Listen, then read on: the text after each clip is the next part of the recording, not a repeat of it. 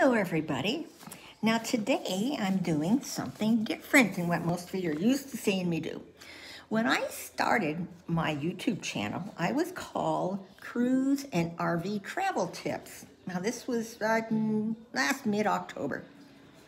And I was pretty much doing things on our travels down to Yuma, making videos of that. And I had big plans for doing videos for all the countries we were going to go to this month. I would have been on one right now, a cruise. And then COVID hit. So like a lot of us other travel and cruise people had to do, we had to diversify our channels. And that's where I've met most of you good people. Since I've diversified, I've gotten so many more watchers or subscribers. But today I am going to do one on traveling. That's why I got the shirt on with the anchors. This one is 12 things you don't need to take on a cruise. Now these are my opinions, okay? Now I've got notes here because someone else had printed something and then but I'm giving my 2 cents worth, of course, me and my rambling. The first thing you don't need to bring, these are the major things you don't need to bring. Soap and other toiletries. Not just almost, but every ship is equipped with soap. It may not be the kind that you like to use, but what the heck, for a week or 2 weeks, you can get you can use a different soap. It can really help lighten your load. The others are shampoo and conditioner. Same thing. They don't put cruddy stuff. They put fairly good branded things on the ship. So there's always shampoo and conditioner, lotion, and shower caps. So, you don't need to bring that stuff. That stuff can add up. You put it in a little bag. First you got to find the smaller sizes or get small bottles and transfer your own. You don't need to. And even if you end up staying in a hotel like a night or two or a few days before, hotels always have these things in them too. I don't know. I just feel for having a lighter load because, we're in our 70 now. When we're dragging suitcases along, we need them to be as light as possible. And this is stuff you really don't need. And of course, if you move up to higher cabin categories, the amenities will increase. So you may find cotton swabs, cotton balls, bath salts, sunblock, loofah, colognes, different things like that. But they're not things you have to have. And of course, if you prefer to have your own toiletry things, bring them around, but bring them with you. But you're just going to be adding to your heaviness. And in your cabins on the ships, they're always replenishing the supplies. So the next thing is a hairdryer. I have yet to be in a hotel room or on a cruise ship, no matter what category, where there isn't a hairdryer already there. A lot of times they're in a drawer. You have to look for it the first time you go to use it. But, a lot of times, it could be wall-mounted or in a closet or a vanity drawer. They're just all over. You never know where they're going to fit them in. Because they got to fit things in, just like when we get there and we want to fit our stuff in. So don't worry about bringing your own hair dryer. You can get away with using theirs for a week or two, or however long you can be on the cruise. Next item is a clothesline.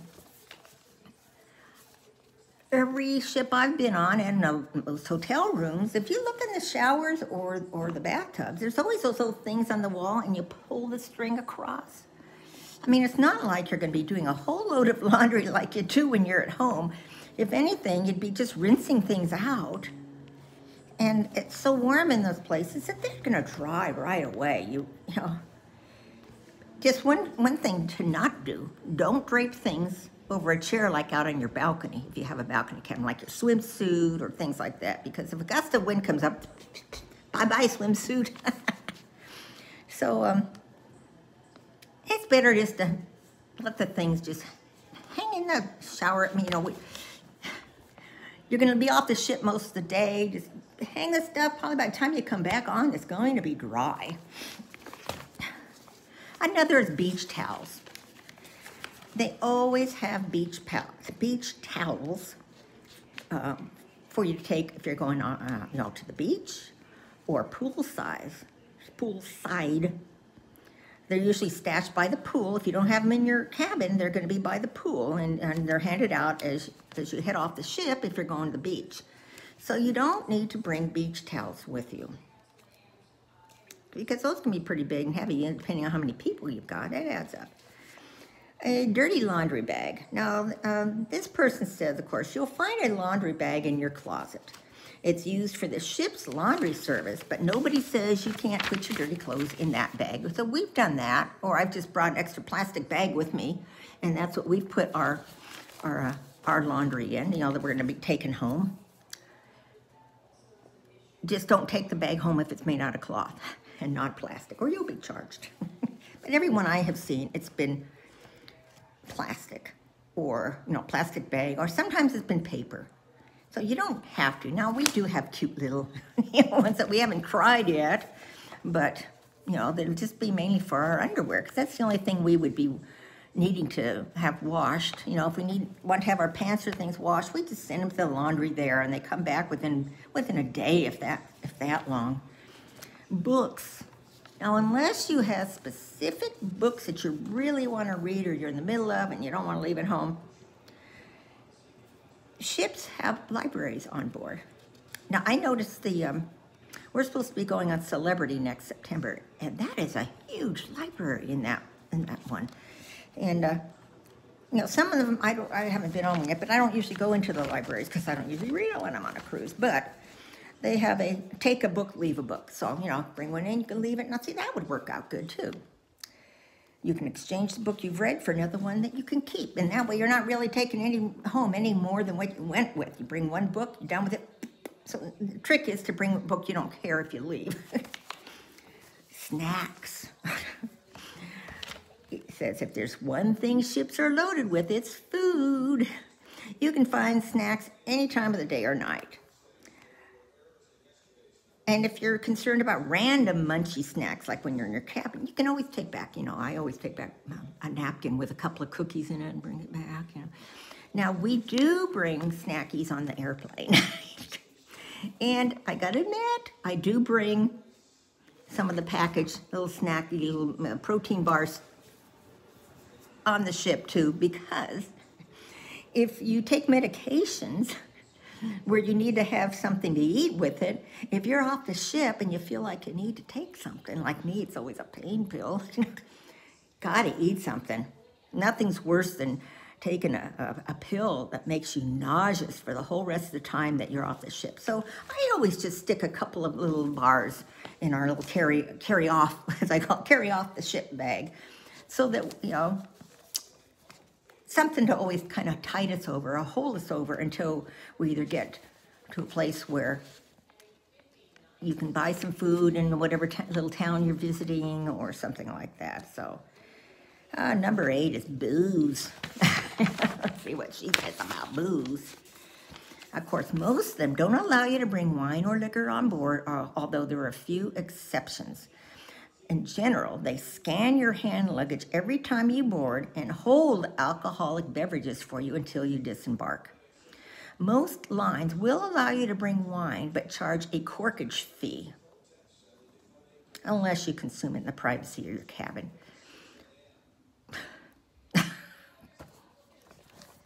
You really need to bring that one bottle of wine with you. Why bother? It's just going to weigh more, And try to sneak in. I don't want to worry about, oh my God, are they going to see what I'm sneaking in and get me for it? Or, just don't worry about it. Plenty on board, trust me. Let's see, another one.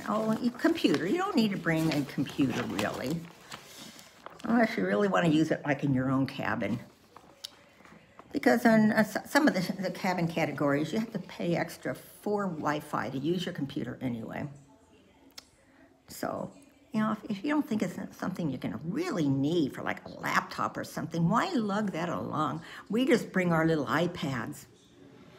And, they're perfect for a quick email check, or, now, of course, we can't print out our boarding pass, but most of the ships have little areas that have computers in them where you can go use their computers and print things out if you want. So why bring that? But if you want to download photos or check sensitive work email, of course, bring your own laptop. You don't want to use a public one if it's sensitive stuff. Another thing is local maps. On port days, maps of the area are usually available from guest services or shore excursions personnel. I mean, you see all kinds of, when you get off the ship, little brochures and things people are handing out to you, and they usually have pretty good maps. With that being said, though, I'd like to take my own map. But if you don't think you're going to need one, don't bring. If you attend port, because they have port lectures also, like a day before they're going to be going to a port, and you can go attend those and see slideshows and determine what you're going to go see or do anyway. And a lot of times they give out information, with maps and things and where to go. The last thing is a pillow. Unless you're like the Princess and the Pea, most ships will have pillow alternatives to accommodate you. Of course, luxury lines and higher cabin classes may even offer a pillow menu. I haven't been on one of those. With all sorts to choose from, hypoallergenic to extra firm. Talk to your cabin steward if you would like.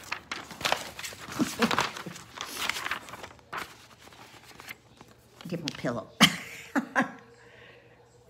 I just kind of make do with what they have. I have a lot of problems with my neck, and yeah, I need a neck pillow, but you can always find little things to kind of plop up your neck and stuff, and put a pillow between your knees like I do. There's plenty of pillows in there. Another thing you do not need to bring is exercise equipment. They've got huge exercise rooms with equipment on the ship, so you just go in whenever you want. You don't have to make appointments, you just go. It says leave your yoga mat and resistance bands at home. They have fully equipped gyms stocked with everything from weights to Bosu balls and elliptical machines.